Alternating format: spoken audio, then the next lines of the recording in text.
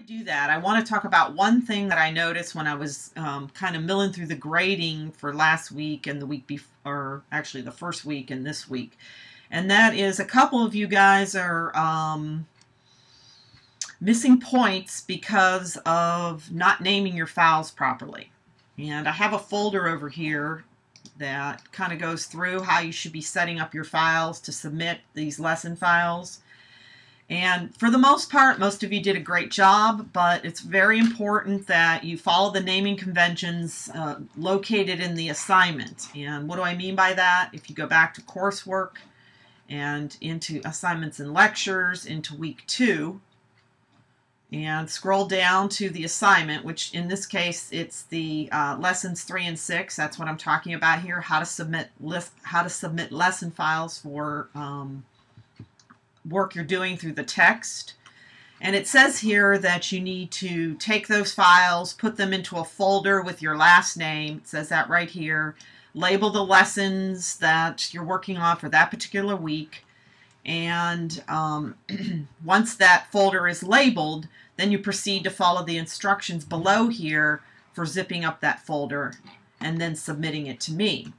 However, what's happening is, and I'm not sure where it's happening, but when I get your files and unzip them, so in other words, this example right here is someone who did it incorrectly.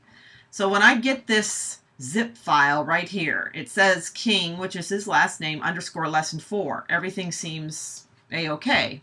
However, when I double click this zip file, I get a folder that says lesson 4. Okay? And since when I unzip this file, it's in a gigantic folder of 60 other students, and I get a folder called lesson 4, I have no idea who that lesson 4 folder belongs to. Hence, I can't give you credit for your work unless I spend 5 minutes trying to figure out what file unzipped and gave me a lesson 4 folder. So what you need to do, and this is critical, is before you create your zip files, you need to make sure that your folders that you're putting all your lessons in read your last name _ and whatever lesson you're working on. Okay, that's critical. And then once you've made sure that everything's named properly, then you zip your file, and chances are when I unzip on my end, it'll come out with your last name _ lesson 4. Okay, so some of you got docked points for that because I don't accept any files that are not labeled properly. So you'll need to get on board, whoever got docked points on that, and get your files labeled properly. We had a question about that. So make sure that before you create your zip file that you name your files properly with your last name _ whatever lesson you're working on. That's the critical thing. Okay? All right, I just wanted to cover that before I delve into the progress reports. Composite going on over here, and I have some images. Okay? So that's kind of what you're doing. You're compiling based on this assignment. So going back to here, this assignment, you're expected to go out and research and find a series of images, at least 5 to 10. The more images you have for this project, the more creative you can get. So you're looking for at least 5 to 10 images. Last week we talked about how to go out and find those, how to be mindful of resolution. Today I'm going to talk more about resolution and how that will impact the quality of your final project. Okay. All right, so back here, this is kind of a semi-composite. I've got a couple of images. If you look over here in my layers panel, I have one layer named leaves, which is this kind of fuzzy area up through the top here. If I turn off the background, that's the leaves layer. And then if I turn off that layer and turn this on, I've got an image here with some water and some waterfalls and some trees. Okay, so I'm beginning to prepare my composite design. Okay, and this is kind of like some fantasy or whatever that I'm thinking about doing. And whatever it is you're doing in here should be related to the sketch work you did last week, because this is a progress report. You're each week giving me a report on how you're working through this problem. So this is just an example that I'm showing you today of, a particular student who had solved the problem in the past. So I'm using their files for this demonstration. Okay, I also over here have a couple of images that I want to bring into this main file. Okay, now before we go any further and talk about all of that, I want to talk about how you should begin and start your project. Okay, so you should have Photoshop launched, and you'll go up to the File menu here and you'll pull down to the New to create a new document in Photoshop. So basically what I'm going to go through here is what everybody should be using to set up their file. And where am I getting this information? Well, back here again to the assignment handout, it tells you some information about your project. For instance, number 3 here, it says the project needs to be 8.5 by 11.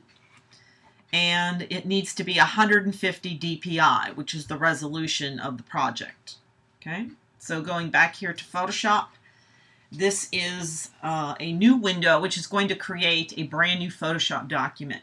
So in this window here, you're going to want to pull down to US letter, all right, because US letter is indeed 8.5 by 11. Now you have a couple decisions to make here at this point.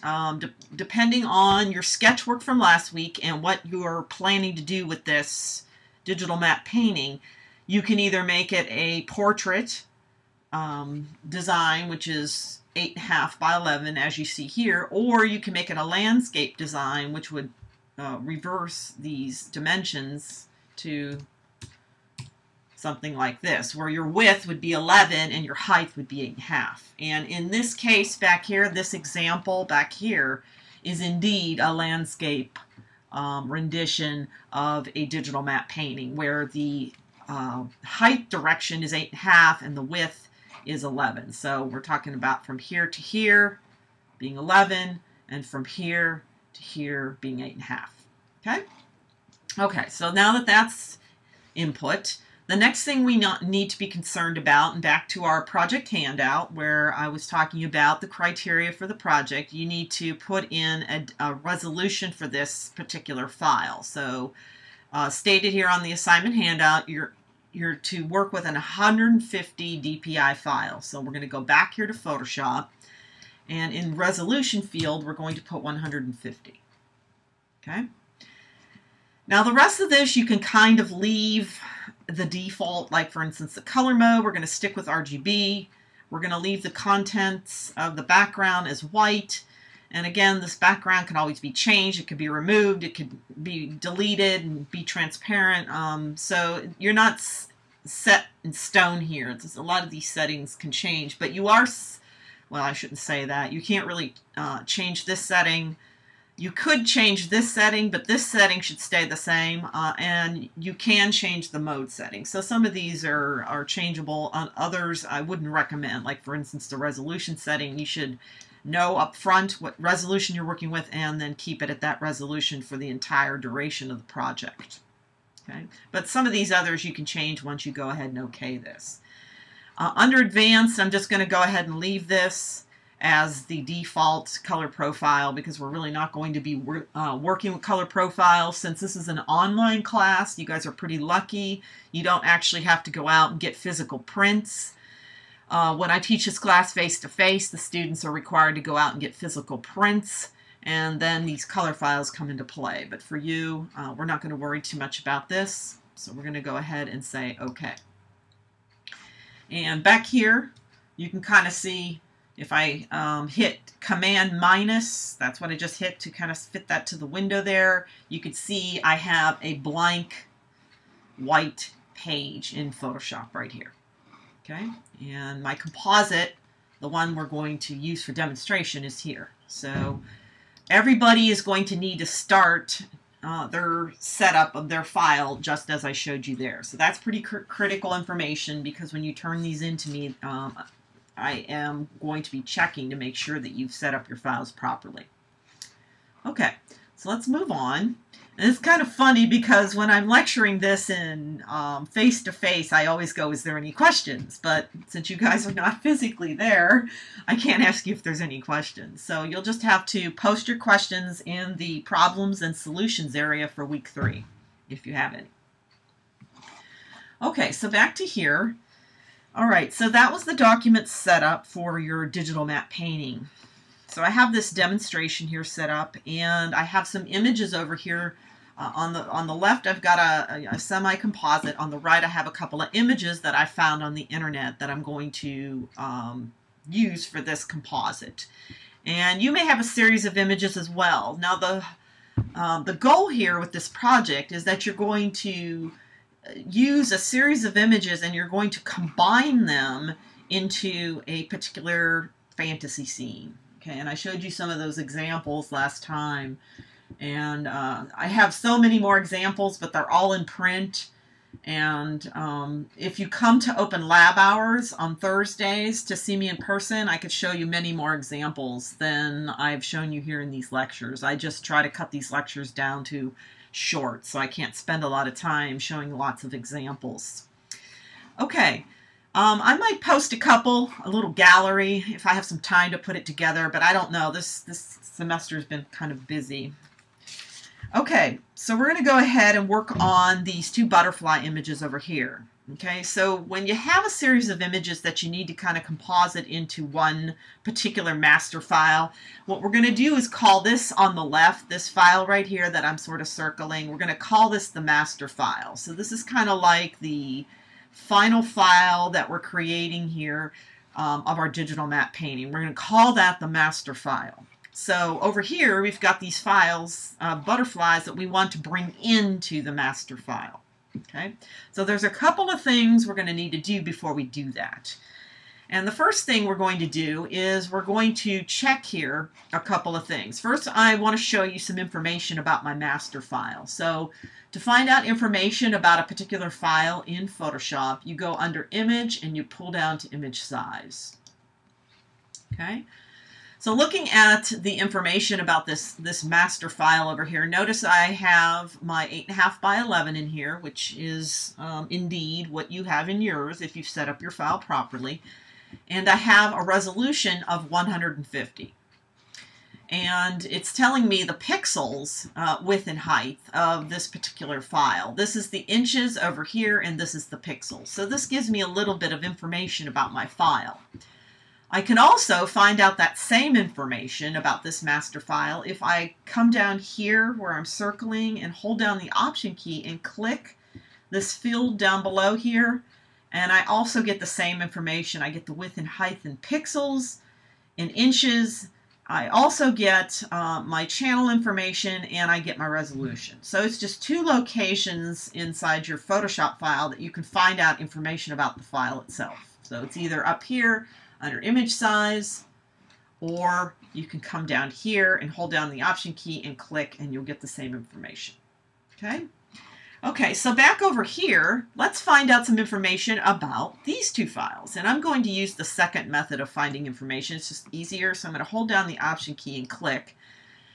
And I'm going to find out some information about this butterfly file. So right now, the butterfly file is 5410 by 4032 pixels, and it's 22 by 16 in size, so it's pretty big.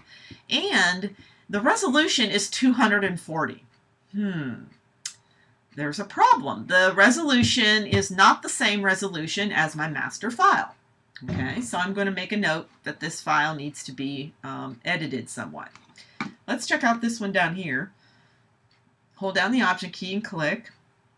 And this file over here is 640 by 613, 8 by 10, 72 pixels per inch. Another problem. So we've got 2 images here that are 2 different resolutions, and neither one of those resolutions are what we need for our master file, which is 150.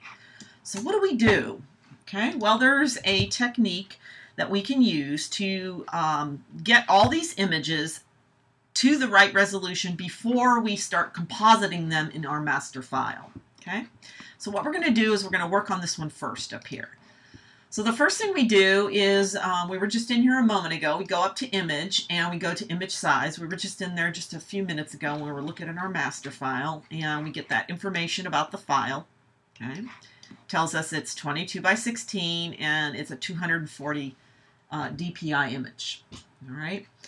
Now there's a setting down here that for most of you might be turned on, and it might look something like this. Okay, when you first come in here. I happen to have mine turned off because I know what I'm about to do here. But when you first come in here, you will probably see these 3 check marks turned on. Okay, what you're going to need to do is turn those check marks off. Okay, before you get ready to do what you're about to do here. Okay, now I want you to watch when I go ahead and make this change. I want you to watch the width and height of this image. Okay, watch the dimensions here. Okay, making sure these are all turned off. I'm going to put 150 in here. Now, did everybody notice what happened here at the width and the height? Suddenly, when I put 150 in here, it enlarged the image to 26 by 36. And the reason for that is because the resolution that was once in here was higher than what we needed. Okay. So by turning these off, what we did is we actually stopped from resampling, and putting in this information allowed us to give it the proper resolution, which, because it was larger originally, now it is physically a larger image because the resolution has dropped. So you kind of have to compensate in one place or another. You either have to compensate in the size of the image or the resolution. So in essence, let's go through that again. I'm going to go ahead and cancel. All right, so here is my image. We go up here and we go to image size. And at the image size area, we have found out that our file indeed is the wrong resolution. So we make sure that all of these settings are turned off. You might see something like this when you first come in. You make sure these are all turned off by just hitting this one, and it'll turn all of them off. And you put in 150 in here, and it will change the size of the image because you're in essence, you're resing it down. So the image will enlarge just by nature of the fact that you're decreasing the resolution. Okay, so I'm going to go ahead and say OK. And we won't notice anything change over here because basically what you have done is you've given it the same information, so there's really no change. At 150, if you want to retain the same amount of information, it has to enlarge the image to 26 by 36 versus 240 at a smaller size. Okay. Okay. So now that we have modified this image, we're going to come down and we're going to work with this image down here. Now, this is going to give us an example of the opposite situation. Okay, so let's come into this image and go image size. And in this case, we have a 72 DPI image. Okay, and the size of this image is 8 by 8, roughly. Okay, making sure, and a lot of times you're going to come in here first off, and these are all going to be turned on. You want to turn them off. Okay. Now watch what happens to the width and height of this image when I change it, because in this particular case, you have less resolution than what you need, but you actually have a decent size image. So when you put 150 in here, it changes the size of the image to a smaller size because you actually have less pixels to work with. So it tries to compensate and make it equivalent. So instead of an 8 by 8 image, when you put 150 in there, you now are working with a 4 by 4 image. Okay, so it's basically resing down the image to appropriately to match the 150 DPI resolution without you losing any image quality. So both of these examples, we changed the resolution, but we did not lose image quality in either example. Okay, in the first example, we decreased the resolution because we had more than what we needed, and it compensated by enlarging the image. In this particular example, we didn't have enough resolution, so we added resolution, and it made the actual physical image smaller. Okay, all right, so let's go ahead and say OK. So now we've got our two images that have, if I come over here with my Option key again, now this image is at 150, and this image over here is also at 150, and my master file is at 150. So now we have all of our images that we're going to work with at 150. And just by doing a little bit of resing up and down, we were able to, you know, work with that and make it without losing any image quality. And that's the most important thing.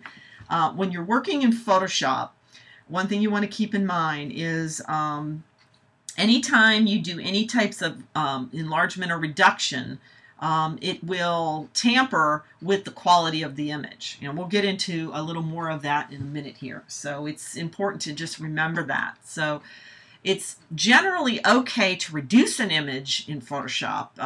Chances are you'll actually increase the quality.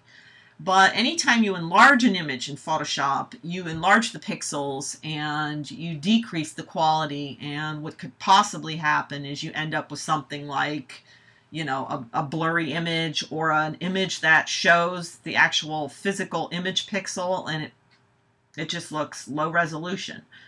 And since we're online, it's kind of hard to show you prints with that nature. But if I just zoom in here on this one real quick, let me just get the zoomer here and zoom up on something like this. And maybe you've seen a situation where printouts from Photoshop images had this kind of quality where there was a bunch of pixels really large and the detail was lost.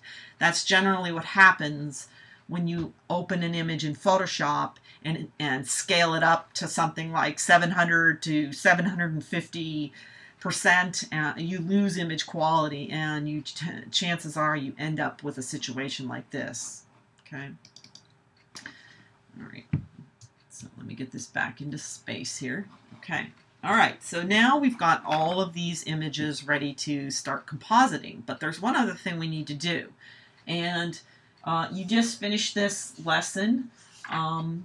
It was, let's see what lesson. Lesson 3, where you learned about different selection techniques. That's what we're going to work with here to drop out the backgrounds of these butterfly images.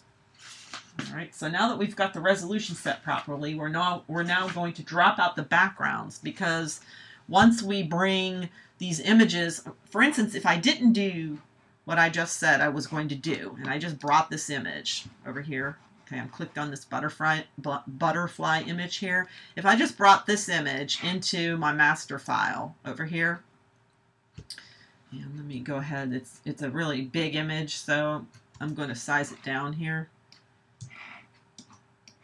Okay.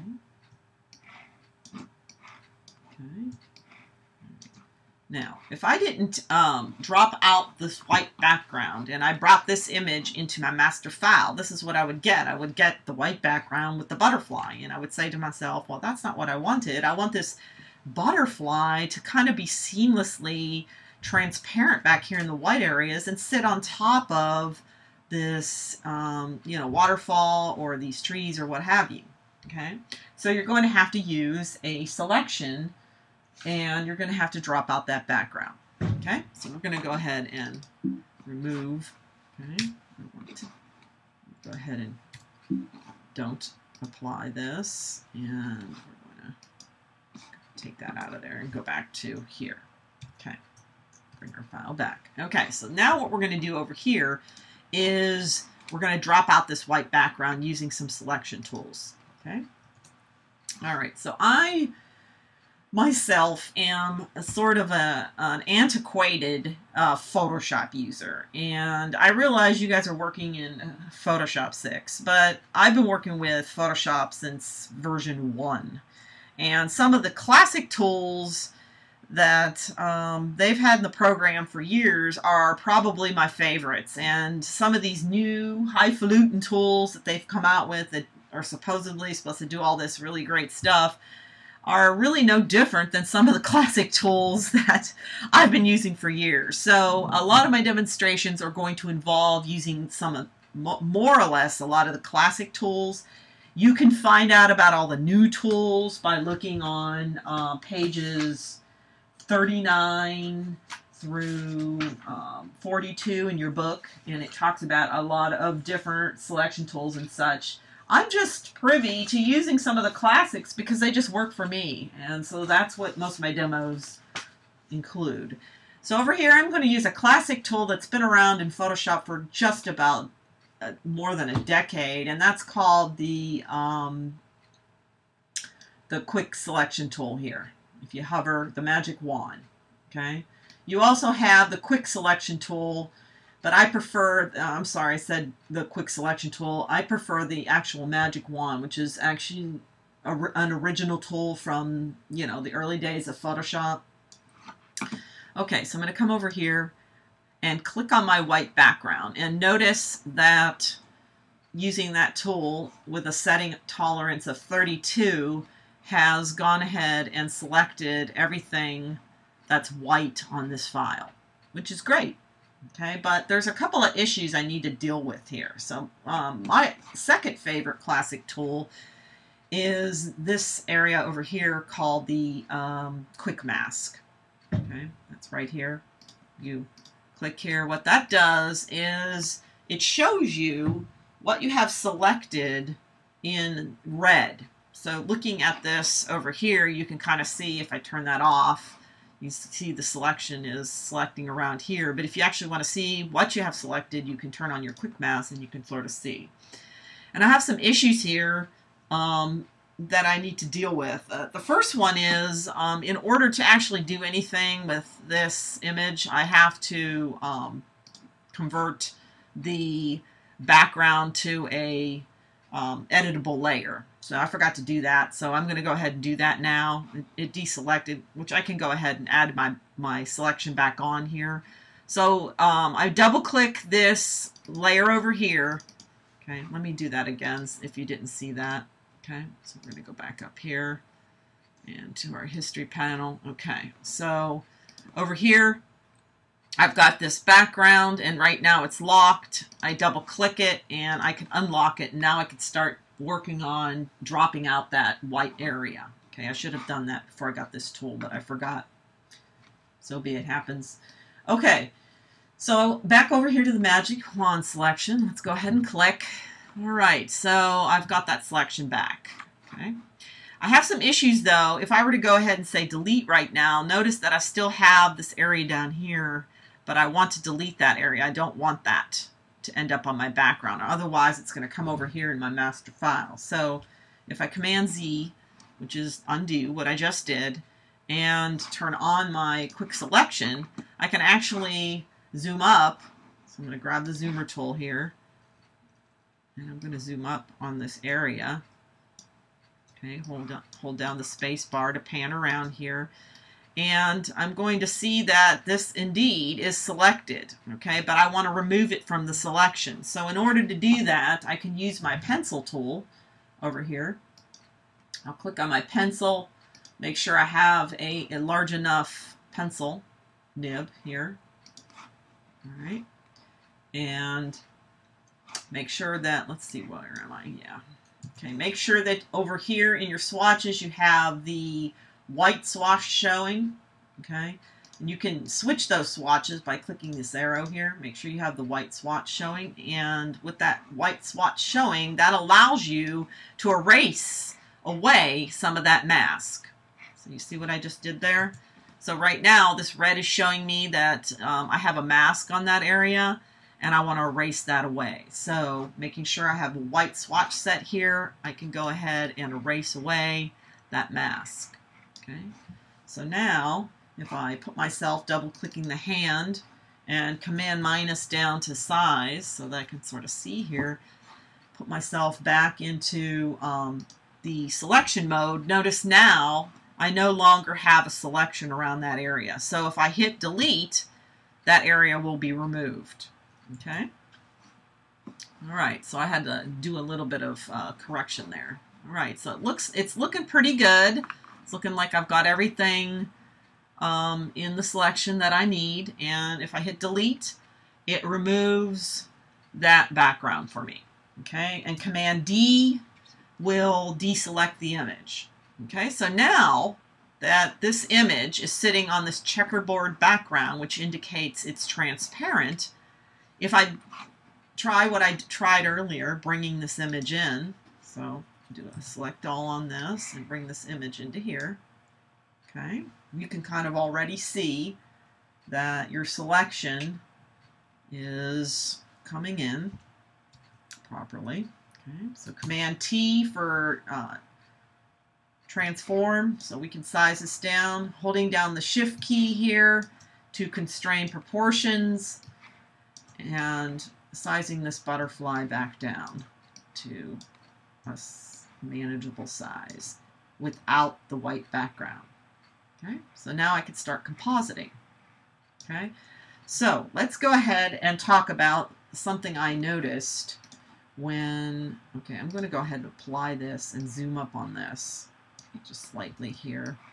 And you, when I'm looking at this up close, I'm noticing here that I have a kind of like a row of white pixels here that is coming over from this image that I would like to eliminate. It's not as bad over here, but I don't like it over here. Okay, so I'm going to go ahead and put this into view again, Command minus to get it into view. And I'm going to use what they call the history panel over here. This is something that's in your book where you can actually look through a series of steps that you just went through and you can remove them. So we're going to go back to original, which I just removed those steps of bringing this image in. And I'm going to come over here and do the same thing. I'm going to remove some of the steps here that I use to cut out this mask up to about here. I don't want to go to here because that's brings all this back, so I'm going to go to about right here. Actually, I am going to go back to this. Yes, okay, so we're going to go back to here where I was when I had a white background, and I'm going to use something to help eliminate some of that white edge that ended up showing up over here. I'm going to come in here and go to modify, and let's see, I'm going to contract. Let's see, I think I'm going to contract. Let me try this first. 2 pixels. Okay, and then let me delete this and bring this over. Let's see if that looks better. No, that went the opposite way. So let me go back. Come back over here. Okay. And we're back to here. We're back to here. Okay. So instead of doing contract, I'm going to do expand. And I'm going to make this 2 pixels. Okay. And then I'm going to delete. All right, and then I'm going to bring this back over here. Select all. Oops. Command D to deselect, and then select all, and we'll bring this over. Come on. Hey, what's going on here? There we go.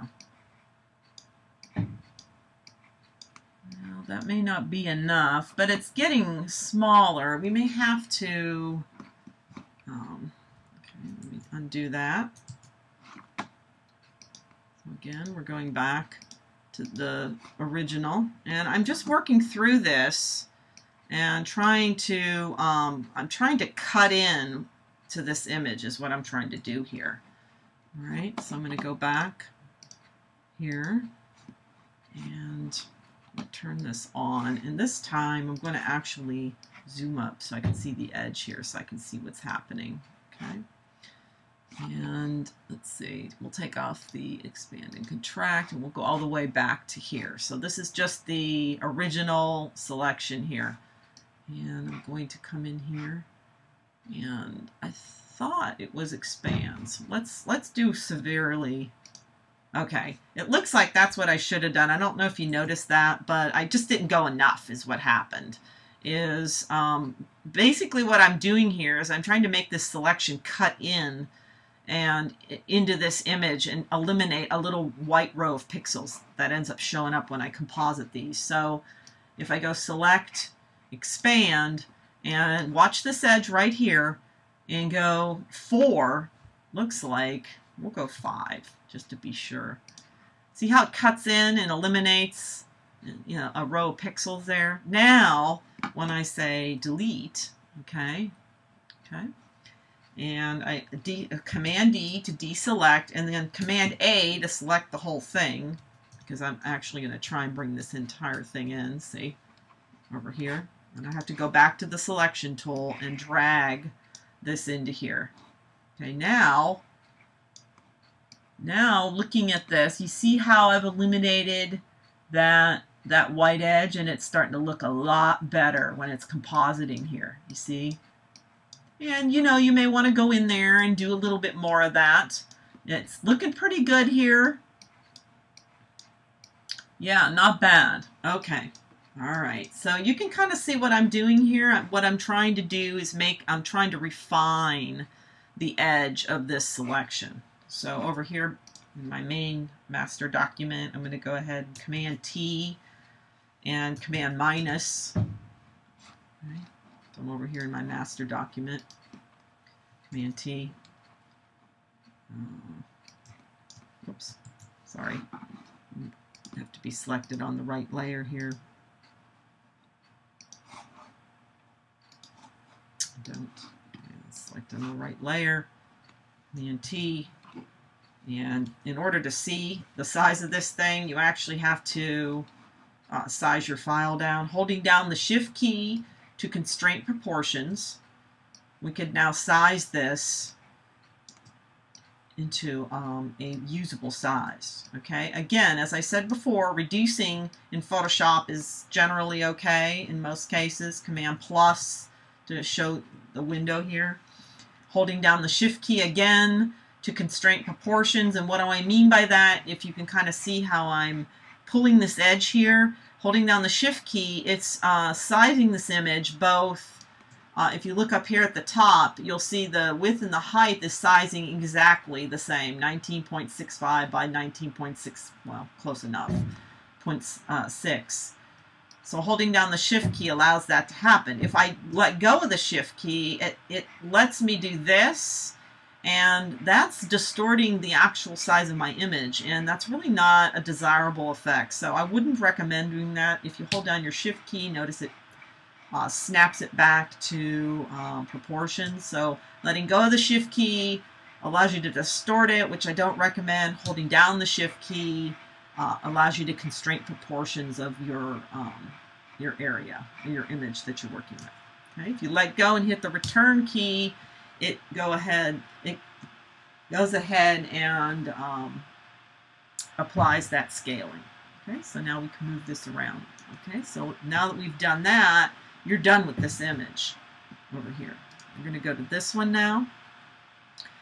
And I'm going to quickly do this, and you can sort of watch me because I'm getting a little bit longer than I'd like to with this video. So I'm going to go ahead and do the same thing. I'm going to grab the Magic Wand tool, and I'm going to click and select my background, just clicking on the white area. I'm going to check it in the Quick Mask, as we did up here, pretty much doing all the same thing. I'm going to enlarge it slightly so that I can sort of see everything's in place. It's looking pretty good. I'm also, before I go ahead and delete out the background here, I'm going to go ahead and give it a, get out a Quick Mask first, okay? And I'm going to give it a modify expand of 5 so that it kind of cuts in. And that looks like a little too much for this size image, so I'm going to Command Z that. I could also come over and use the history and go just back 1 if I wanted. And I'm going to expand this, and this time I'm going to change that to 2. And that looks pretty good. Well, but we're losing our little antennas here, so let me go back. And let's go back, and I did a Command Z, and this time I'm going to just go 1. And we did lose our antennas as well, so that may not work for us on this particular image. I didn't want to lose those. It kind of lose those intent. Well, actually, it may not matter because we're not going to really see them when they come over here. So I'm going to leave it alone. I'm not going to add and expand on this one. And again, these techniques, you have to kind of look and see what you've got to work with. And I don't want to give up my antennas on this. So on this image, whoops, I forgot to, I think it's, yeah, it's not going to let me, I didn't, hold on a second. I didn't unlock my background first. So let me, oh. And the other thing that is not allowing me to do, I can't unlock my background. This may happen to you as well. This image was downloaded off the internet and it's a GIF image. And a lot of times when you download a GIF image off the internet, it comes in as index color.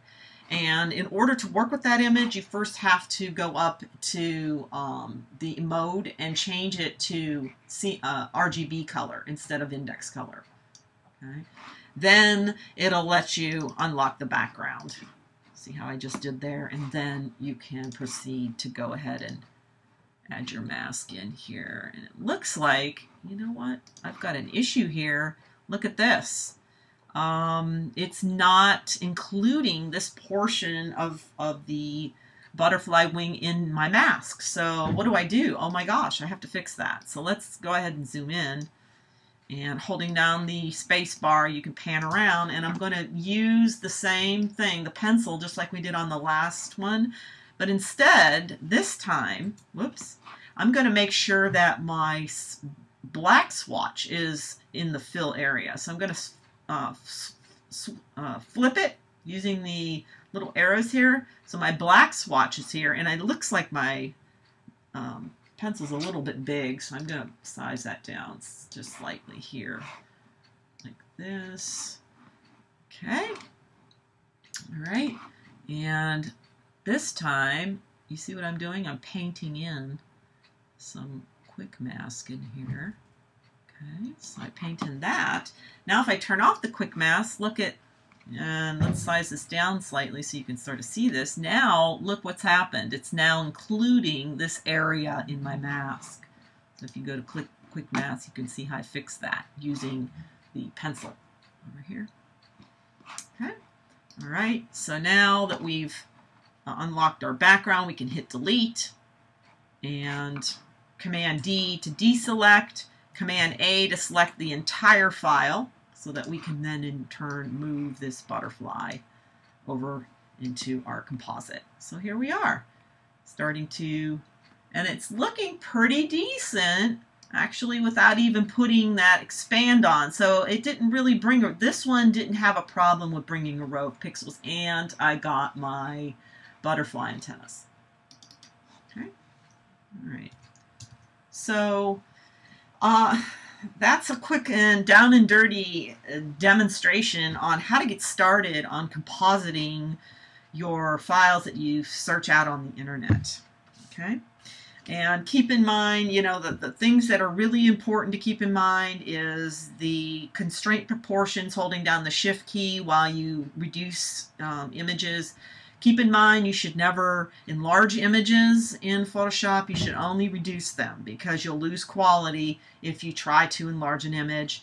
And always remember to try and work with the same resolution across all your files that you're trying to composite. So you want to start a master file and make it the proper resolution, and then try and adjust all other images that go into the master file to that particular resolution. Okay, so this concludes week 3's lecture, and if you have any questions, you can post those in the problems and solutions. And again, happy Photoshopping. Until next time.